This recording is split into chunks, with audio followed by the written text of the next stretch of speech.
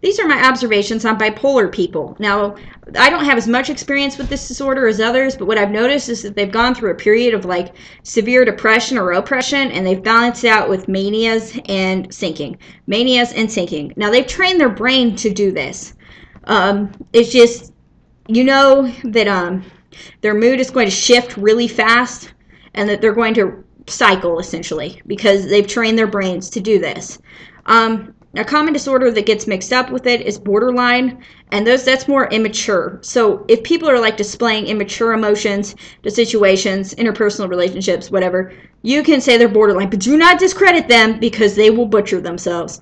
There is nothing worse than a borderline suicidal person. Like, those people need serious help because they will just rip themselves apart. My theory is that they don't really understand suicide, and that's why they do that.